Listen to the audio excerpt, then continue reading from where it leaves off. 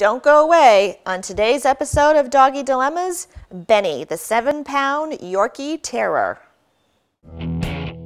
Denise Mazzola is a certified professional dog trainer with over 20 years experience training dogs and people. If you've got a doggy dilemma, Denise can help.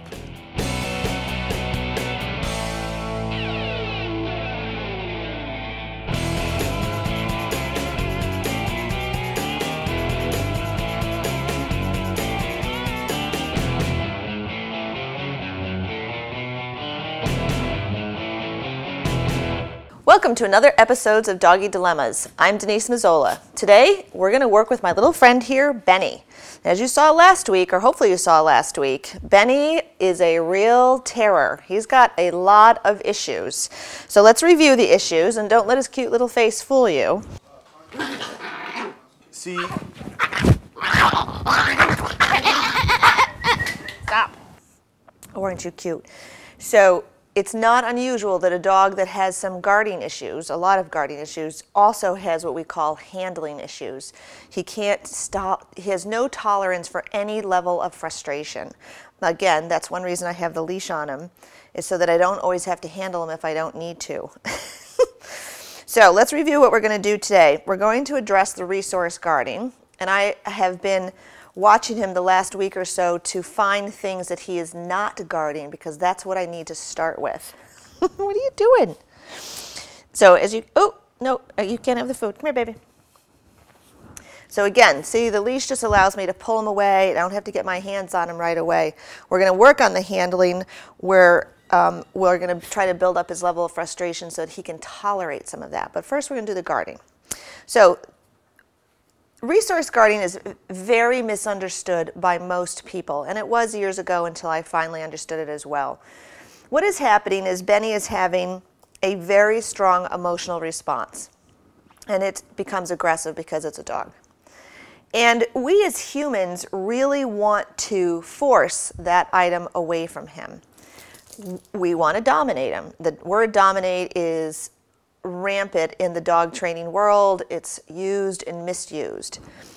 But really the reality is that the animal that dominates the most is human beings. So when an animal, a dog, gets something, especially a little dog like this, gets a tissue and starts to become aggressive, it does something inside of us, so we're just like, really? And we want to take it away. And that's not going to help the situation. One, you're going to get bit, and two, you're not going to help change Bennie's emotional response at all. So that's the first thing we need to do, is we need to change his emotional response. We're going to do that by using Pavlov's science of classical conditioning. It's also called associative learning. And make it so that Bennie will look at us expectantly, anticipatory. He'll look at us as he's very, very happy to see us approaching when he has something that he normally would guard. Okay? And the way we're going to start that process is with something that he doesn't guard, and that's going to be an empty food dish. He did do a little guarding with the food dish earlier, so I'm going to have an empty food dish. Look at you, sitting there perfectly, picture perfect. And the reason we start with something that he doesn't guard is because I need to teach him the rules of the game so that he will have some foundation to go forward when we start working with the many objects that he already does guard. Some of the other things that I'm going to be working with him on are a leave it command, so that the owners can then say leave it, and he will hopefully walk away from the item and come to them looking for something better. We may teach him a retrieve and drop so that he can go out and pick something up, bring it back to them, release the object to get the treat. So it's not, there's many tactics to addressing this issue, and they all have to happen at the same time. Now, another challenge working with a 7-pound dog is his size. I can't fill him up with roast beef or liverwurst, or the session will be over, because he'll be saturated. He'll be done. Because you found the pouch of good stuff. He's not eaten this morning, so that we can set him up for success. So hopefully he'll be interested in what I have. The leash is on for safety. If I misjudge and he starts to become aggressive, I can just pull him away if I need to. All right, you ready, Mr. Bennie? So we're going to start with the empty dish, which is this. I'm just going to put it down on the floor. I'm going to wait till he gets a little bit interested, And then I'm going to present him with some roast beef that I have in my bait bag, which he's clearly interested in since he's trying to get his head in there. And you need to think of the roast beef as $100, hopefully, to him. And an example would be, I have 3 daughters and I love to have chocolate dessert. And unfortunately, my 3 daughters think that they can just walk through and, you know, grab some of my dessert with their fork, or that everything's being shared. And I've become very possessive of my chocolate dessert. So one of the examples I like to give is, if I'm all hunkered down, let me put this down. If I'm all around my food plate and I'm trying to keep my dessert to myself and I don't want to share it, if they approach me and they throw a $100 bill at me, what's that about? So I'm still not going to give up my dessert yet because I don't know the whole game. But that is exciting for me to see that $100 come. I'm like, oh, that's different. So then they walk by again. They give me another $100. Wow. Okay, and maybe by the 3rd time, now I'm thinking, okay, so there's something different happening here. They're not approaching me with their forks. They're no longer trying to get my dessert so I can relax. I can sit back a little bit from it. And now as they approach, they're throwing $100 bills at me. Great. So in a very short period of time, they could approach, reach for my dessert while they're dishing out maybe several $100s at that point, because now they're going to take the object from me. And my emotional response is very different. My emotional response now is, yay, great, oh, come closer, come closer. I want you to take my dessert because you're giving me something that's so much more valuable to me. And that's the same process that we need to use with Bennie or any other dog that's resource guarding. It's not about dominating him. It's not about forcing him. As we heard Heather tell us last week during the interview, she watched another TV show where the gentleman was telling the audience to put her foot on the object, and now what we have happening is Bennie also attacks feet. And I'd use the word attacks feet. He goes right after them. I have shoes on so that I don't have to have any problem with my foot, but that's another piece now that I need to condition him, that feet moving towards him are also a predictor of probably $500 bills, not just 100, because he's very sensitive to foot motion. All right, enough talking, let's get started. You ready, little guy? Okay, so you gotta get down. Come on, there you go. So this is probably gonna look very simple and boring. I'm going to put the dish down. I'm trying to get him. Come over here. There you go. There's nothing in it. He sniffs it. He gets roast beef. Not too many big pieces. And as I touch it and take it away, he gets another piece of roast beef.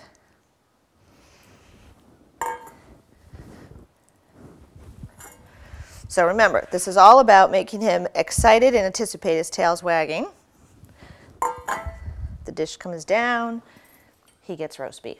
And I'm not putting the meat in the dish. That would make it too much his, and it needs to remain mine. And as I pick up the dish, he gets another one. So I'm just going to step away, step back, and give it to him. Okay, so I want it to be that sort of mundane and boring to start because he's still learning the rules of the game. He has no idea what's happening.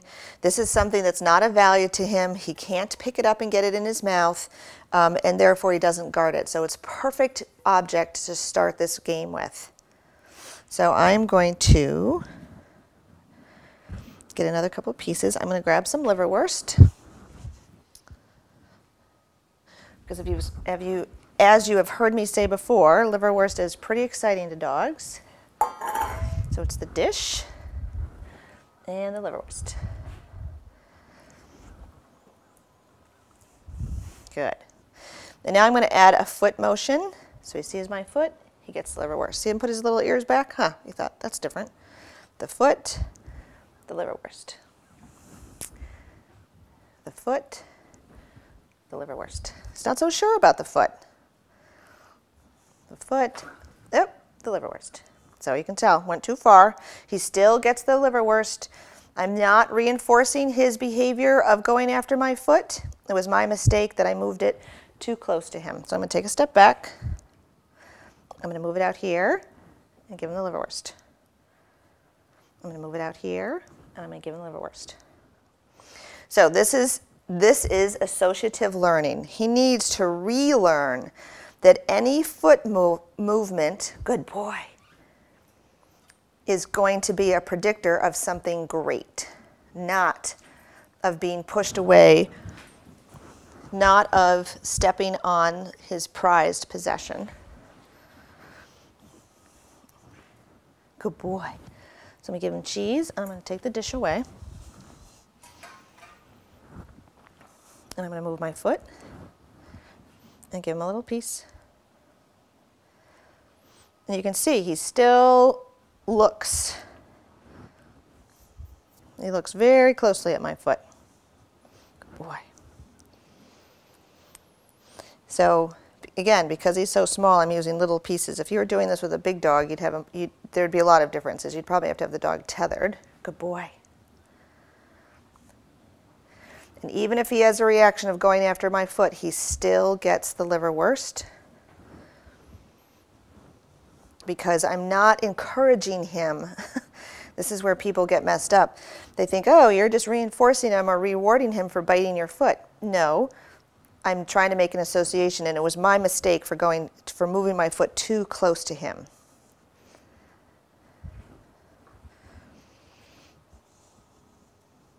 So I'm going to wait until he finds it. I'm not going to go down there and show it to him. There you go. Good boy. What do you think? So there's a foot. Good boy.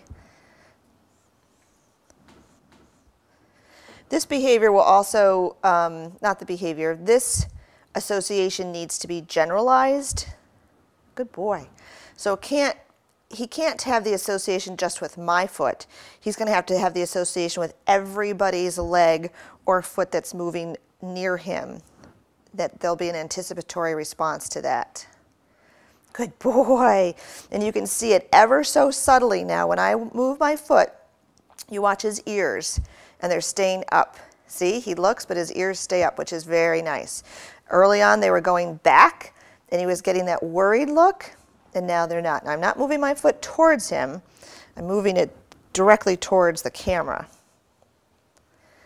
So I'm going to angle it just a little bit. He still looks with his ears up. Good boy.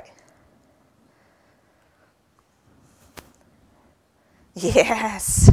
So he didn't spend too much time watching my foot that time. He was all about, where's the food? Good boy.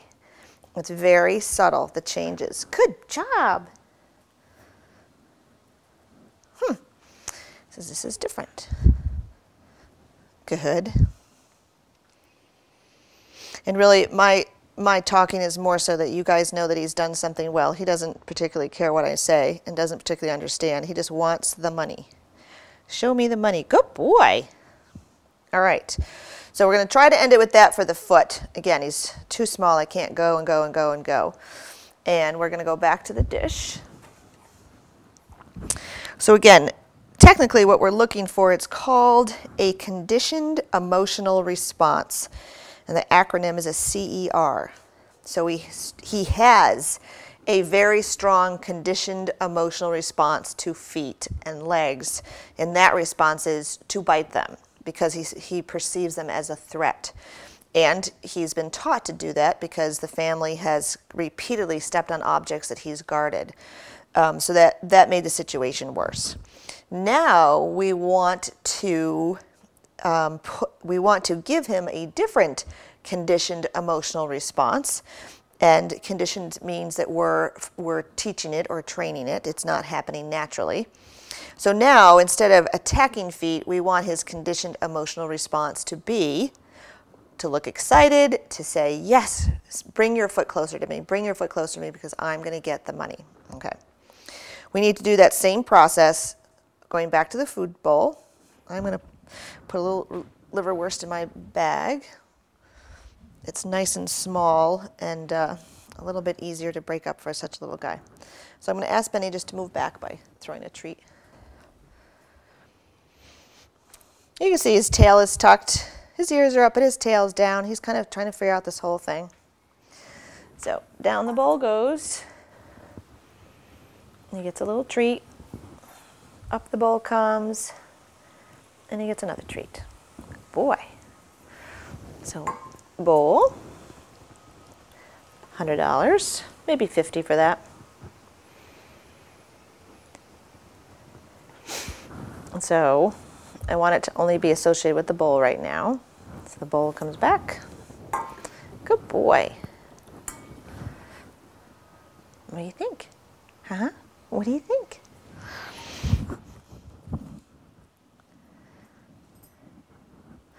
So some dogs, when they see the bowl, they jump for joy. Benny's not doing that, which is okay.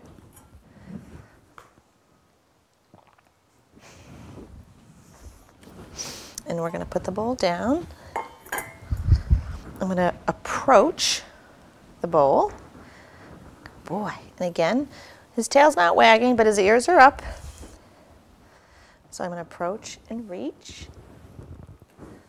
See his ears drop just a little bit when I reached. It's very subtle. They drop. So all it tells me is he's just not quite so comfortable with that. And they flatten out. And from his perspective, anytime he has guarded something, he has something, people come at him this way. See how his ears go back? So this whole approach to him is bad news. And I have to break that up into very minute pieces of behavior from my part. So it's an approach, a reach, he gets the $500, and then I step away again until we can use both hands to go in there. So I'm going to reach. Good boy.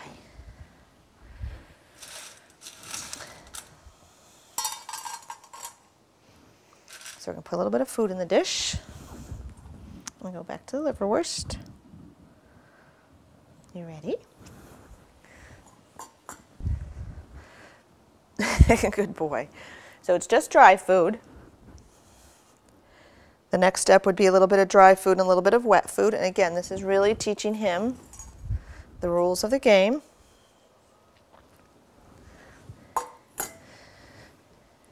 Now there's no doubt in my mind that if I were to pull him away from that food dish that we'd have an issue, or like you saw earlier, if I moved my foot too close to him.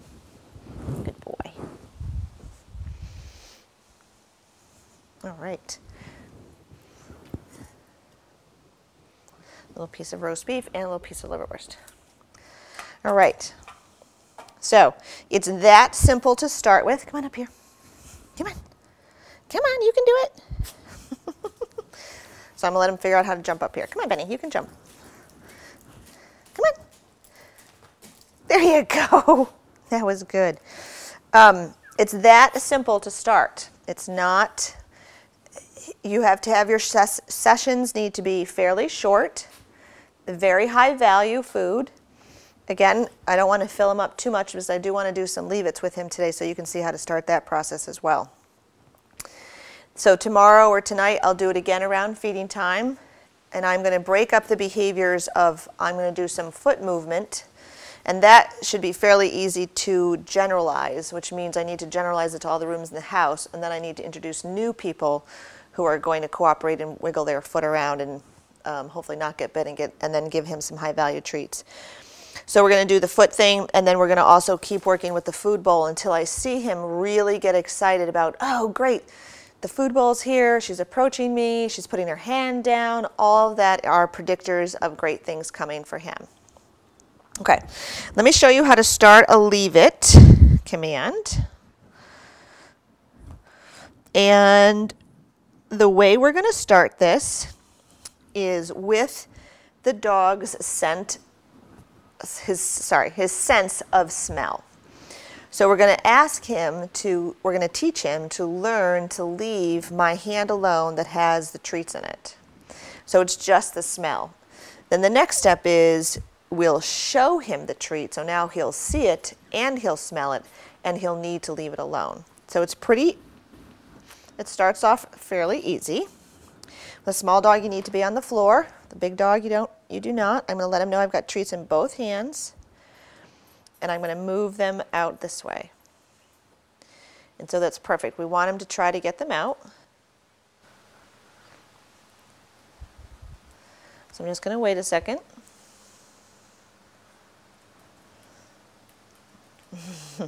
So the next time he walks away from my hand, I'll say, leave it, good boy. And he's going to get a little piece from my other hand. So this leave it is taught so that, good boy, the dog will never get what you're asking them to leave. Think of this, good boy. Think of this as pills that you drop, something gross on the side of the road. When you say leave it, you want the dog to walk away from that, whatever that is. Leave it, good boy. So it's little Mr. Smarty Pants here. So let's see, I'll up it with a little bit of liverwurst again. What do you think? I'm going to move my hands lower to the floor. See if it matters. Leave it, good boy, so it doesn't. So what he's doing is exactly what I want him to do. I want him to do nothing. When he knows that my hands that are full of roast beef and liverwurst are on the floor, I want him to do nothing. Leave it. And then the money comes to him. Another piece. Okay. Leave it, good boy. So sometimes it can take dogs several sessions before that they understand this, and they're going to be mowing at your hand, before they ever get it. And he's picked that up fairly quick. Doesn't mean he understands leave it. It just means he understands that part of the game. Okay, so we're going to go on to the next step, which is I'm going to show him the piece of roast beef. It's going to be in the palm of my hand, so it remains mine. And what I'll do is I'll close my hand to prevent him from getting it. And then I'll reopen it when it's safe. And the goal is that he will look at the treat, look back at me, and then I'll give him something from my other hand. Remember, he's never going to get what I'm asking him to leave. So he's back to bothering it, so I'm going to wait.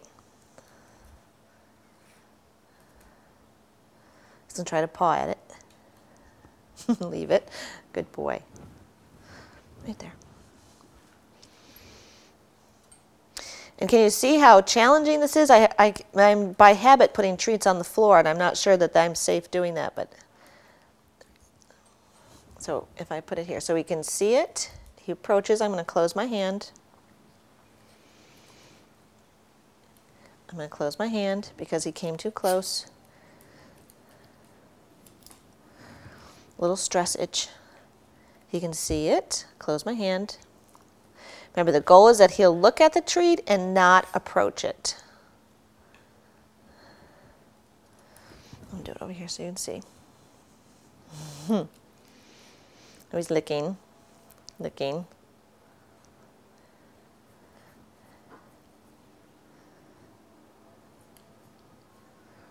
So I'm going to open it. Leave it. Good boy. So he looked down. Whether he actually saw it or not, I'm not sure, but we'll take that. I want him to look. Yes, leave it. Good boy. So that was pretty nice. So you definitely need to be patient. You can't force this. This is a lot of the dog learning on their own. They're figuring out what works and what doesn't work. And what does work is nothing. Doing nothing is what works for him in this exercise. If he just stands there and ignores the treat in the hand, he's going to get a treat. But if he paws and licks and does whatever else he wants to do to the hand, then he's not going to get it, and he'll learn that, okay, that doesn't work. That you have to be very consistent. So let me stick with the roast beef in the palm of my hand. I'm going to close it. Ooh. So he looked, but then he's...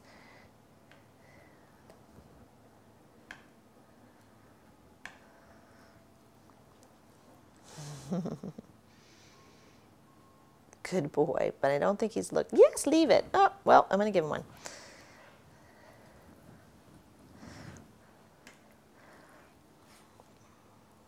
Leave it. Good boy.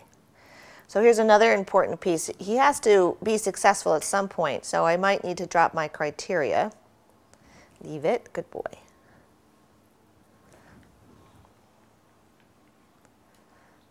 Leave it. Good boy. Leave it. Good boy. So did you see, I'm going to end it with that. Did you see that? He moved towards it, and then he self-corrected, and he brought himself away from that. That's very, very nice. So I'm going to leave that exercise with the leave it. Good boy. We're going to leave it with that. All right.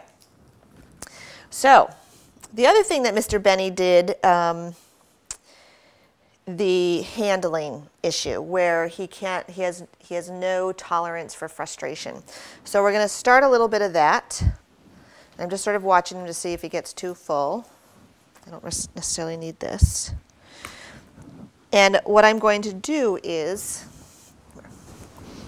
sort of reposition him so you can see it. Come here. All right, I'll reposition you like that. So it's going to be, I'm going to pick up his paw, and he's going to get something. I'm going to pick up his paw. He's going to get something. I don't want to misjudge. He's not happy about it. I can feel his mouth in my hand when I do that. The food doesn't come first, or the food will predict that you're going to grab his paw. It's the touch and then the money. So it's going to be the touch, and I'm putting some pressure on, and then the money. Good boy. So I'm not going to pick up his foot. I'm going to touch it this way, and then the money. I'm going to switch hands. So this one, and then the money. So let's just talk about that for a second. So let's pretend if you really don't like to have shots, and a lot of people don't like to have shots when they go to the doctors.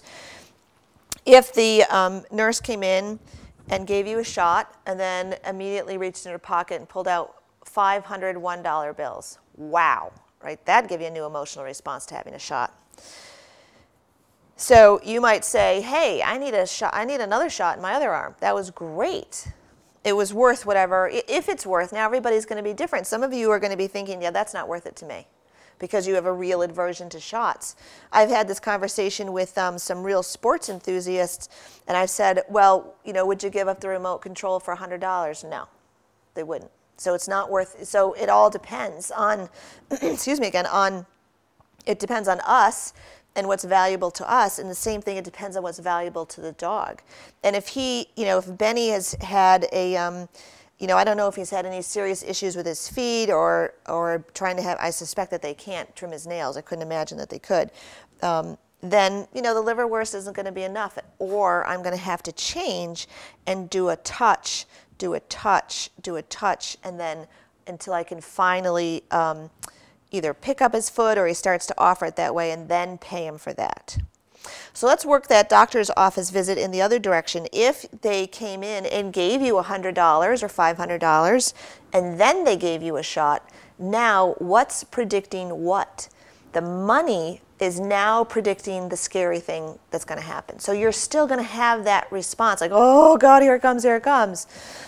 So it's the order of operations when you are training, and associative learning is very important.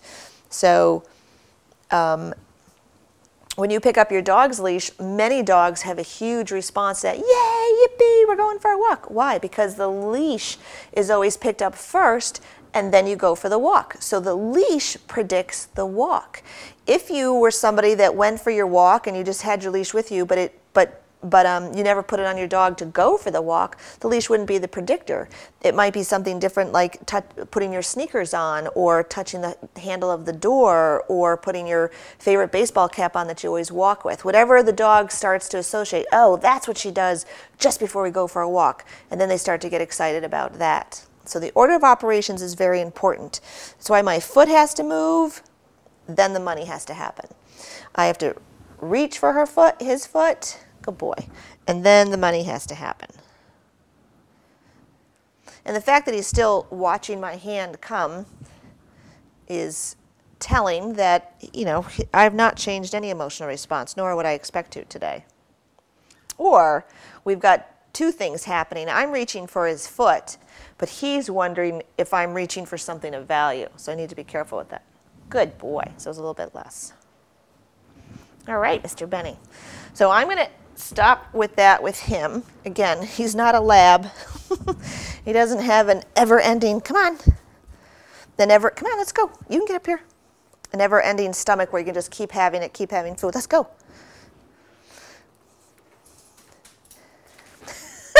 So yes, I know I could pick him up and just put him on the couch, but I'd rather, yes, good boy. I'd rather he learn to do that himself. With little dogs, we tend to help them out a little bit too much, and we tend to let them get away with a lot of things that a bigger dog wouldn't get away with. Well, I would invite my yellow lab up on the couch. He would take up too much space, but the little dogs, we can do that with. All right, so let me just review quickly. Today's show is a little bit different. There is a lot of explaining that I have to do. As the weeks go by, I'll be working with Benny every day, so then when we do the filming on a weekly basis, you'll be able to see his progress, I think, quite significantly. And today was the first day that I've done anything with Benny, so you saw how it starts, which is pretty boring looking, not a lot of anything, but then it will pick up from there. So the science that we're using is Pavlov's science of classical conditioning. You can also think of it as association learning. We make associations all the time, and so do animals. One of the questions is, or one of the difficult parts about this is just exactly what is he making the association with, okay? So we're using Pavlov's science to change his emotional response to several things, to feet moving, just moving at this point. Eventually I'll move my foot towards him. And as you saw, I made a mistake. I miscalculated. I got too close to him. He growled and bit my foot. Thankfully I was wearing boots. He still got the money. Okay, I am not reinforcing bite my foot, get food. I'm trying to switch his emotional response to, ooh, see this foot come, I get big payments. And again, it was my mistake. You don't want to elicit that behavior that you're trying to change, but every once in a while, just like I did, you might get it in error. We're also going to continue to work with an empty food dish, because he doesn't guard it. Because when it's on the floor, he can't pick it up, he can't shred it, chew it, he can't put it in his mouth. It's a very low value to him. And that's where I'm going to start his associative learning so that he understands, oh, things on the floor, Denise approaches, I get $500, that's great. Once I work him through this process, then we're going to have to introduce other people to the process so he'll generalize that. Anybody's foot moving towards me produces $500. Anybody walking towards me when I have something produces $500. I can tell you the last thing that we're going to work with the associative learning is the tissues, because he's still, boy, tissues are a big, big thing to him. And, you know, it doesn't matter so much. He's a little dog. He could just eat the tissue and be done with it. But the fact of the matter is that when things drop, we want to pick them up. That's our human nature, and we can't be worried that Benny's going to be there attacking us at every step of the way. The other thing we did today is we started to teach him leave it. And I'm going to be really excited to show you that as the weeks go on. We're going to work up so that I can drop a piece of food, no tissues yet, but drop a piece of food, tell him leave it, and he'll look or come back to me for something better, knowing that whatever I've dropped is not of any importance to him. So we're going to teach the leave it. He has a nice sit that he does already when he gets fed, and we're going to keep working on that. I may try to do some retrieve and return so that he'll go out and pick something up and bring it back and get payment for that, but the payment's only going to happen when he lets it go. I haven't started that yet because I'm a little unsure about what to start the process with, and I may have to find a dog toy that he won't guard that I can begin that process with, or it gets very complicated with him growling and carrying on. All right. So thanks for tuning in to today's episode of Doggie Dilemmas with little Benny, the Yorkie Terror, and continue to watch, and we'll watch his progress as the weeks go on. Having a doggy dilemma? Denise can help. www.denisemazzola.com.